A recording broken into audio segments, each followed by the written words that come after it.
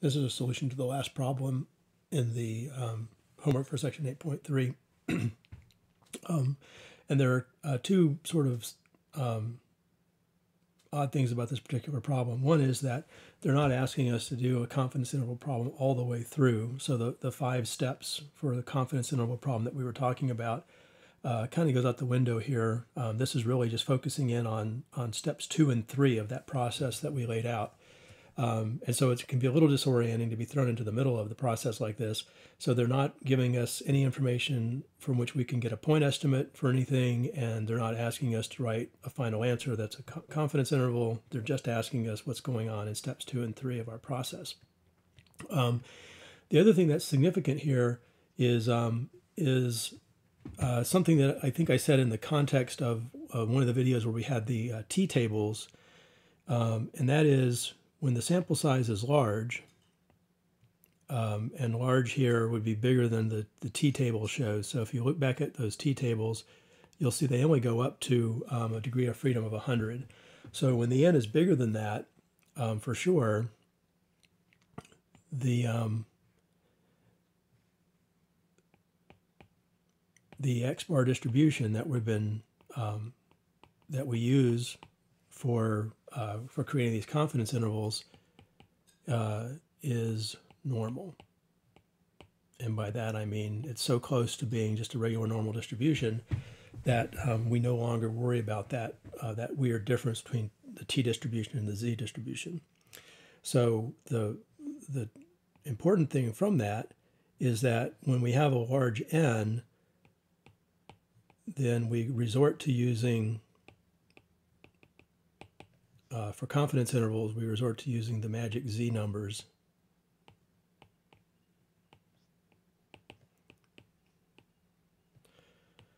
From before. And so that means that in these problems where we're finding a 95% confidence interval, we're going to use a magic z-score of 1.96 for the 95% confidence interval, the same way we were doing when we were building confidence intervals for proportions. So the takeaway here is that when the sample size is large, there's no difference between using t-scores and z-scores. And so we can just resort back to the magic z-scores we were using before. So those are the two things that are odd about this question. To actually do the question, we just complete steps 2 and 3 of our confidence interval process. So for part 1 here, our 2 steps would be calculate the standard error.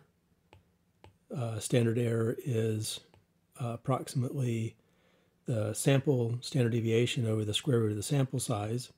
And so in this problem, the standard deviation is 100, and the sample size for the first part is 324.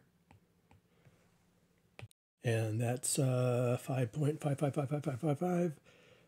I think this one wants us to round to 2 decimal places, so I'm just going to do, I'm not positive, but that's what I think. So I'll go ahead and just say that's to 2 decimal places. In fact, since that's not my final answer, let me point out something about the way we round numbers. If I want my final answer to be okay to 2 decimal places, then probably I want to try to do all the steps where each step is out to 3 decimal places, and I'll be more certain about my final answer to 2 decimal places. The second step is the margin of error, and like I said, we're going to use 1.96 as the magic z-score that goes with 95% confidence and multiply that by the standard error. So margin of error is 1.96 times standard error. And for that I get, again, assuming I want 2 decimal places, 10.89. In part 2, I'm going to do the same 2 steps.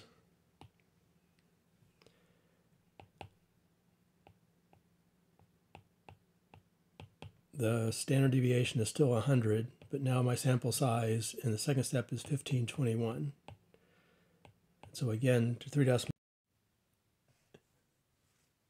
I have 2.564, And so margin of error